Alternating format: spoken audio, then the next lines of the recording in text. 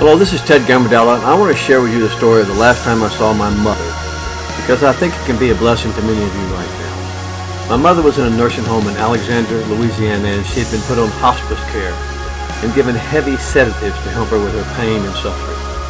She was not being treated with love at the nursing home, and my brother had complained almost daily about her treatment to such an extent that he even had to call the state to file official complaints about her treatment.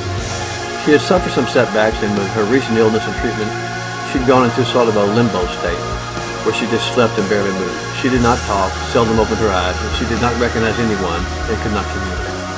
My brother called me in Dallas and told me that if I wanted to see my mother again, I'd better come quickly. So my wife, Renee, and my daughter, Mary, loaded up and went to Louisiana to say our goodbyes.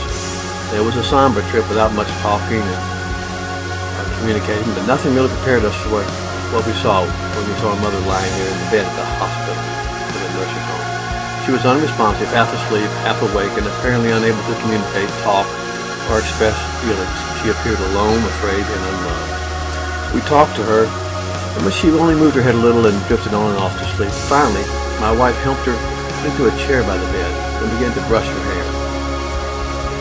She hadn't had her hair brushed in weeks or months, and she was just sitting there as my wife began softly, gently brushing her hair, not pulling any knots like I always did with my daughter. Renee brushed and talked to Mom. She just sat there in the chair with her eyes closed. But after a few minutes, something remarkable happened. She opened her eyes, and she began to look around the room, and for the first time, she began to recognize who we were and that she was with her family who loved her. Her eyes came to me, and with a smile, she leaned towards me for a hug and began kissing me in the cheek. She couldn't talk with her voice, only her eyes and her kisses. I told her that I loved her, and she smiled so proudly and hugged me dearly and kissed me even more. She looked around the room and saw Renee and Mary and smiled, and then she looked at the bed and asked if she could lay back down. And we gently placed her in the bed, and when she opened her eyes again to see us and to hear us, we told her that she was loved and everything was okay. We loved her. God loved her. And Jesus and Daddy were waiting for her. She smiled, closed her eyes. She smiled, closed her eyes, and drifted to sleep.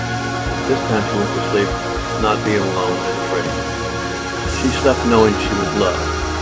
And I want to tell you right now, I know that some of you are experiencing the same feelings of being alone, afraid, and not feeling loved. But if you close your eyes for just a second, you can feel the hand of Jesus brushing your hair and telling you that you are indeed loved, that you are His precious child, and He will never leave you or forsake you. Jesus loves you. You are not alone. Heaven is real, and He has a place prepared for you. If you don't know this love, you can experience it right now. Go to GodLovesTheWorld.com and follow the simple instructions. You are not alone. Jesus loves you.